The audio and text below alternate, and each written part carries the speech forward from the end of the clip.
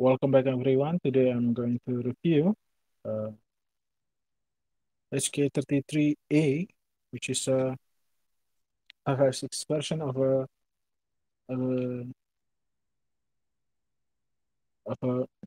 HKG3. Okay, I'm sorry about that. So let's begin.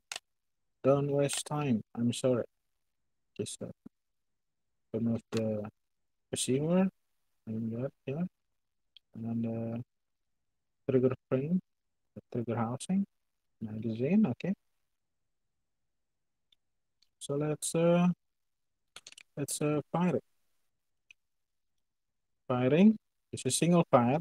So in single fire, okay, I'm gonna rotate over here so you can see more clearly how the trigger engage the the sear which is connected to the hammer. So when you pull the trigger, you push the sear over here to go higher, while sear over here to go down, which is allow it to disengage the hammer. When it beats disengage the hammer will hitting firing pin, of course. The firing around and then blowback happen. Roll of delay blowback happen. Okay. And then it push down the blowback happen. It will push back the ball carrier. The ball carrier will push down the hammer. The hammer will be engaged by the outer shear first, and then when the ball carrier hitting the release lever will push the outer shear away, disengaging the hammer. Now the hammer will be engaging the shear, pushing the shear back into the trigger over here. So the trigger is still being pulled, like still being pulled, okay? So it's still in a position. When you release the trigger, it allow the shear to go back, sit on top the trigger here, and allowing the hammer to be ready for firing. Simple like that. So that's single fire. So watch it carefully.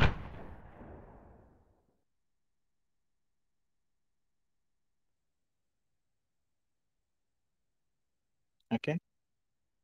So now what full auto is very simple.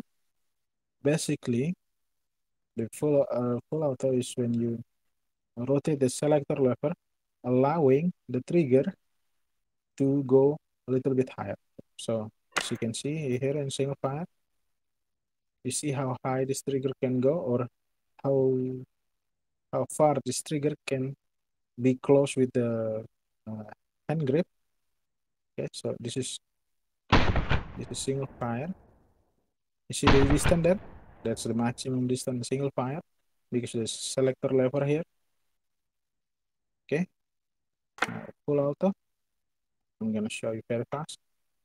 You see, very close to the hand grip here because as you can see,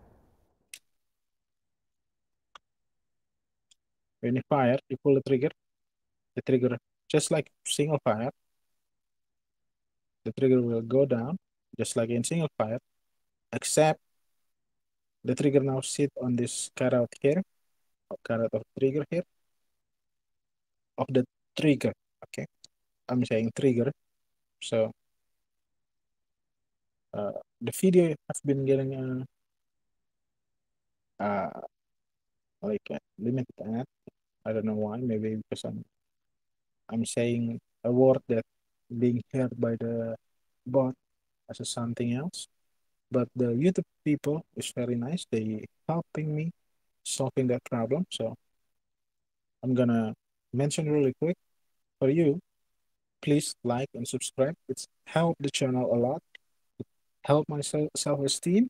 Uh, help me to give me a support to keep making video, because if you're just watching without like or subscribing, then I no, then you just watch.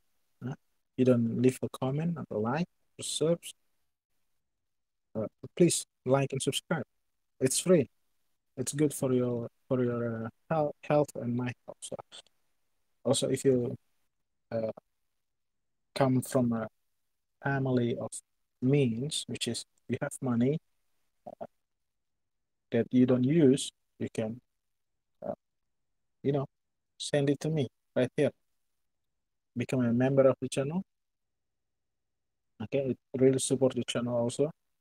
But most importantly, like and subscribe. That's really give me a boost, moral boost to continue making videos. So thank you very much for your like and subscribe. If you have not, please do. And if you do, thank you very much. You're a lawyer here. Let's go back to the video. I'm spending 30 seconds on this. Okay, let's go back. So where are we? Okay. So yeah, this is still a single firing, like it's still a single firing mechanism. But right here, this is where it changed because the trigger having more space to be pulled, so you can have pull trigger pull, which is the trigger will be pulled very close to the hand grip, okay, and full auto, okay, like this, allowing you to keep pushing because you now have full trigger pull. You can keep pushing the sear to this sear on this part to go up, while the sear on this part to go down. When it's go down a little bit more right here. So now the sear will not engage the hammer, okay? Because you pull it more deep, the sear to go down more, okay? So like that. So the sear will not engage the hammer, but the outer sear is now the one that keep engaging the hammer and releasing the hammer with keep engaging the outer sear is the one that keep engaging the hammer and releasing the hammer when the release lever is being pushed down by the bolt carrier, which is creating a perfect timing for a continuous full auto firing as long as the sear did not engage the hammer at all. Okay, so when you pull the trigger and you keep holding it, then full auto will continue because that's how the system works in G3, which is HK design, G3 MP5, maybe HK and MP5. SKG G3 and MP5. So G3 G3 HK G3 derived design. I think using this similar method. Okay, but there is a HK pistol, which is HK pistol that using a roller delay. Okay, I'm gonna leave it on the description so you can watch it also. So this design is very unique because uh, it was more simpler with the roller delay blowback mechanism, which is we don't need a gas system like a short stroke gas piston or long stroke gas piston or a direct impingement. There is no gas being vented back into the bolt carrier or pushing back the bolt carrier. There's no gas at all. But using a direct blowback that will push back the bolt head and allowing the locking roller to get into the bolt head and then system cycle just using delay, pure delay, uh, blowback roller delay. Okay, so it's just using blowback but with timing of this roller here. So let's continue back to the trigger mechanism here.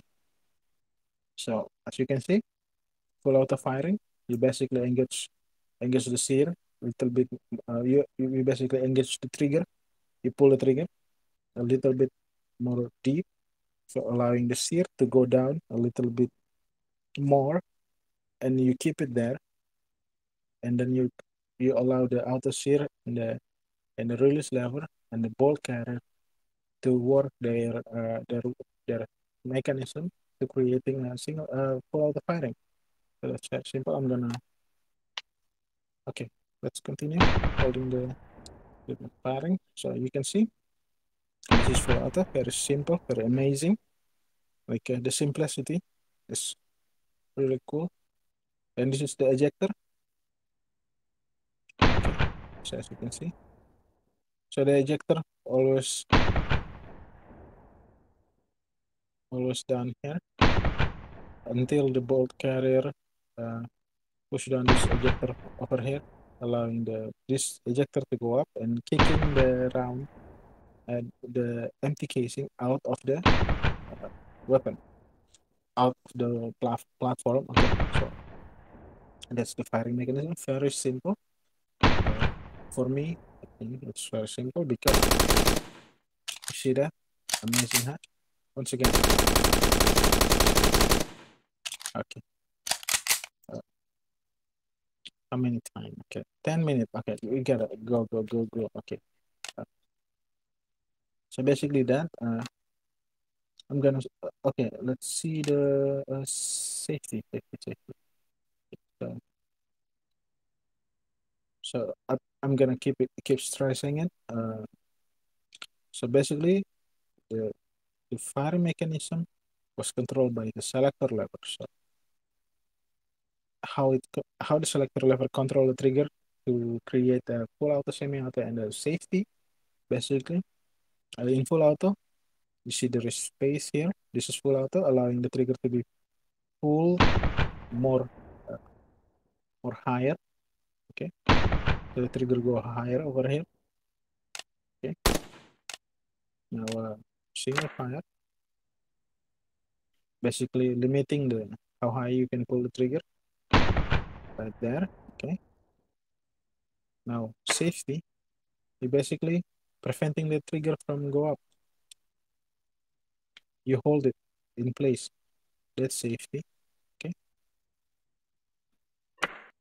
Okay. Why? Okay. Okay. I'm sorry about the game. Just take it my ASDW control a little bit too much. So that's safety. Safety basically trigger cannot move because there is no space by the lever selector here. So yeah, that's fire mechanism. We spent 12 minutes. Okay, I'm sorry about that. Uh, for the roller delay blowback, uh, I'm gonna explain it very fast. Firing, fire. See, when you fire, the gas go out of the barrel, and the gas also like its expansion. So the gas go go into the least resistance, which is propelling the bullet forward. But also the gas also push back the casing away. So when you're firing, I think the animation is a little bit wrong because what should be moving.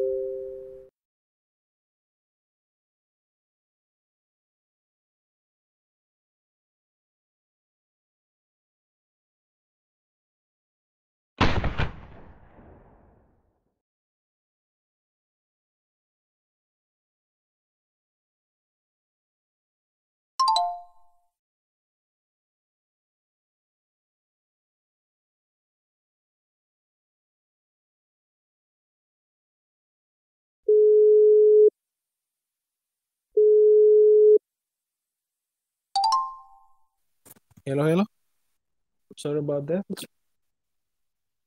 So I hope you can still hear me.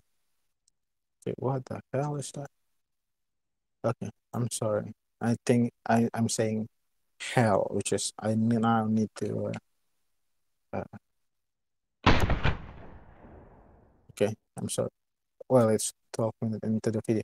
Let's continue. So the gas, the gas pushing back the casing was being pulled by the bolt head. So what's right, I think the bolt head will go first, pushing the locking roller against the frame, against the frame, against the frame, and the frame will push the locking roller into the bolt, which is allowing it to unlock at the safe pressure. Okay, and now the locking roller is inside the bolt head, which is now it's unlocked, and and like the momentum keep continuing back. Okay, Now the bolt head is connected with this bolt carrier. Now the bolt carrier being pushed back by the momentum of gas inside the casing head, like that. And then the bolt carrier push up the ejector. The ejector go up and kicking the casing out, and then like that. And then now the bolt head is pushing the fresh round into the barrel. Okay.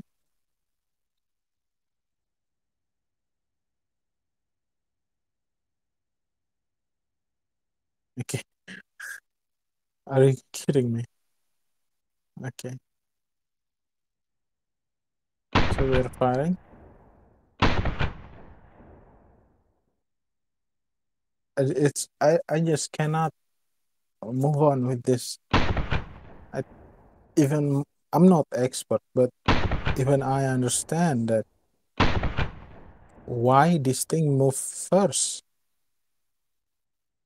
What pushing this locking pieces and the bolt carrier back? Nothing pushing it back. Okay. What pushing it back? It should be the locking roller here, pushing this thing, locking pieces backward because the gas is pushing this bolt head. Okay. The gas is pushing this casing, and then casing is connected to the bolt head. The bolt head go back from the pressure, so this bolt head being pushed back, and when it being pushed back, the locking roller will be pushed into the bolt head by the frame. And then okay, I'm just the animation, in my opinion, maybe I'm wrong, you can tell me in the comment, but this is wrong. The animation wrong here, in my opinion. Okay, now this lock animation is right. Okay, because to lock, then locking pieces will go forward, pushing this locking roller into the outside of the bolt head, which is engaging the frame, which is locking it. Now it's ready for firing. So that's single fire. You see, when you fire, why? Oh my God, why the bolt cannon move first? Why? What pushing it back?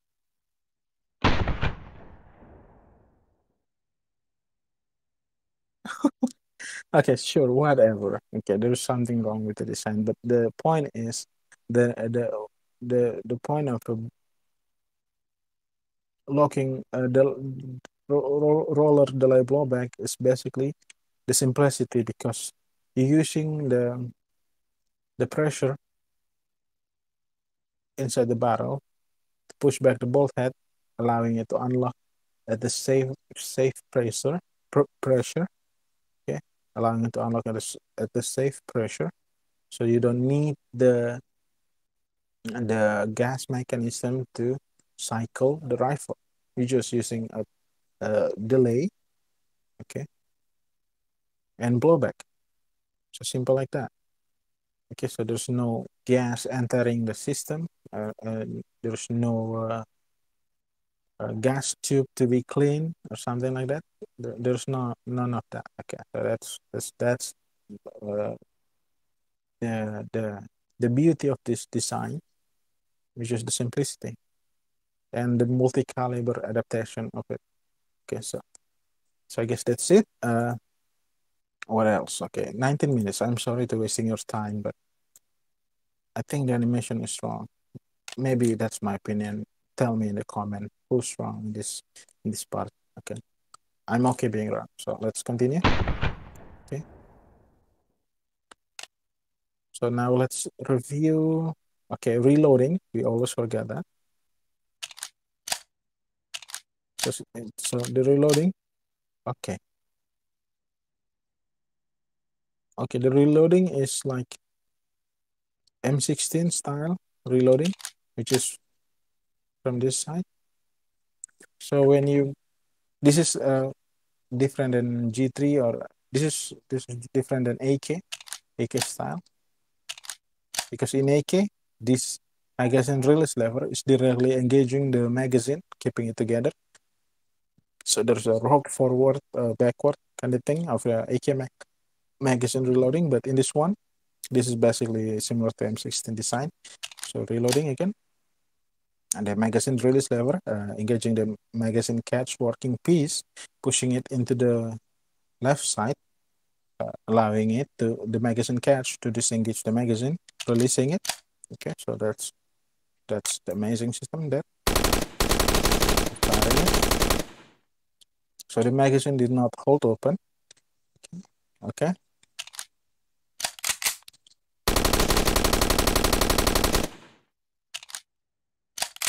So we can okay, in this design we cannot do the HK slab. So basically you pull back the cocking handle and put it right here. Okay.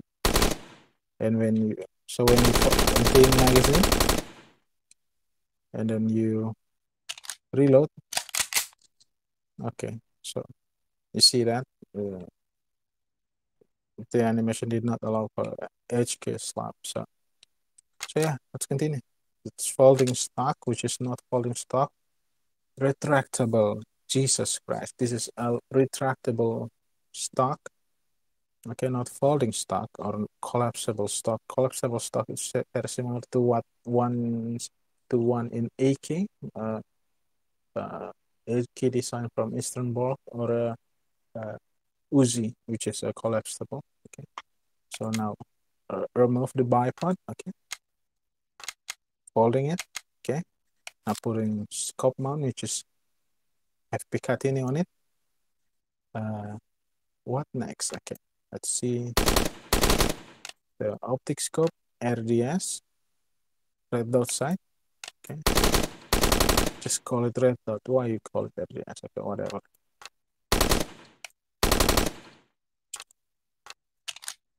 Okay, so let's remove this. Remove. Okay, remove it. Okay, in this normal color, rotating focus. Okay. So yeah, I think this is 22 minutes. I'm sorry for wasting your time on the faulty animation. In my personal opinion, a faulty animation on the roller delay blowback system. If I'm wrong, I'm open for your criticism in the comment. Thank you very much. I will see you in the next video, which is going to be, as you know, it's probably going to be a full review of a HK G3 family design roller delay blowback. So I will see you very, very soon. Like and subscribe. I love you. I will see you in the next video. Bye bye, guys. Yeah, bye bye. Check other video. Don't go watch other channel yet. Keep watching my video. There's other video you can watch on my channel. Bye bye.